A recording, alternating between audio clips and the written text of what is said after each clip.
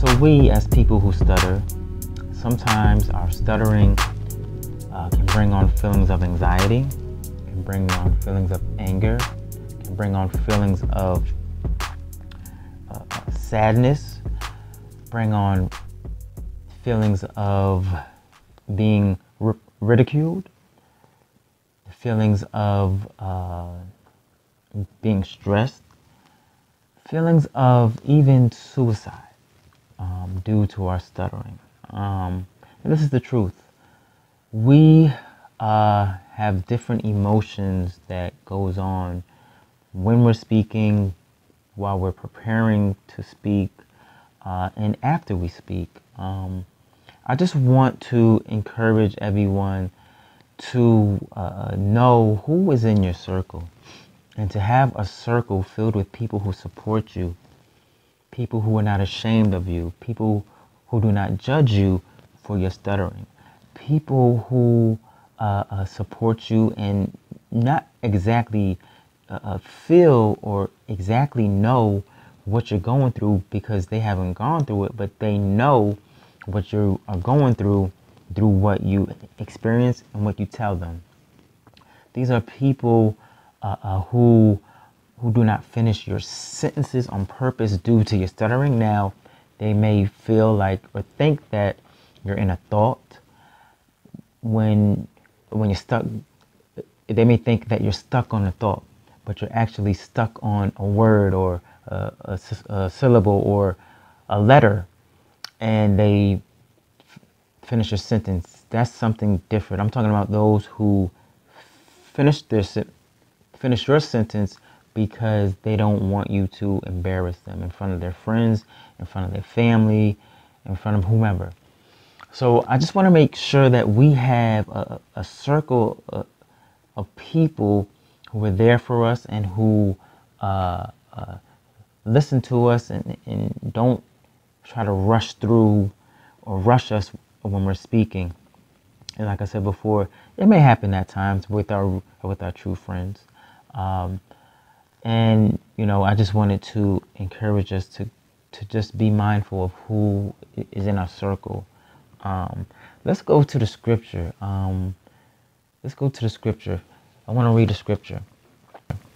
Let's go to Proverbs 27th chapter and the 6th verse, and it says this: wounds from a sincere friend are better than many kisses from an enemy. So there are people who smile in our face and laugh at us behind our backs because of our stuttering.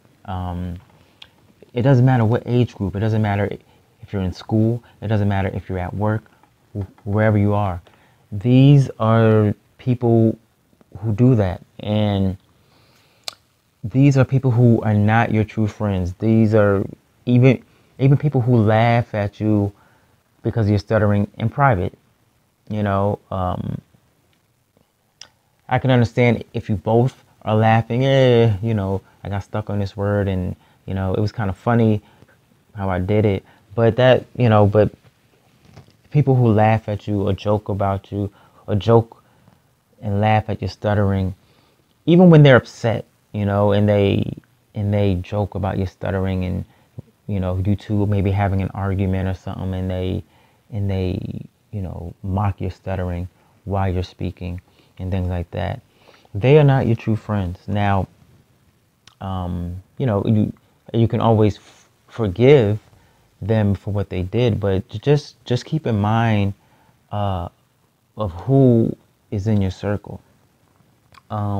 We need that support because our stuttering, to some people, it's a big deal and it's a life changer, and it affects our actions and what we do on this day and what we do on this day and what we do now and this hour and what we do the next hour. Like, it affects our decisions and our lifestyle at times. And for some, it's not a big part of our life and it doesn't affect our lifestyle as much as it affects other people. So we just have to be mindful of who is in our circle, who shows us support, who shows us love, and and who was there for us to encourage us to continue to keep striving, to continue to keep on focusing on our goals, and to keep on finding our passion and finding our purpose, right?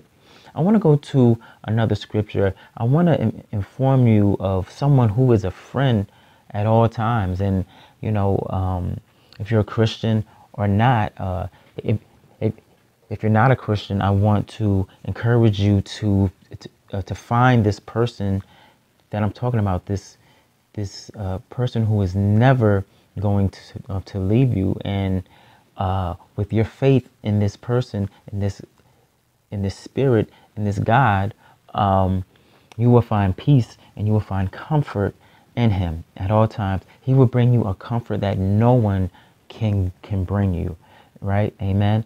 And he will bring you a love that no one can bring you as well. How can we be friends with Jesus? We have to believe in Jesus and just know that he will be there for us.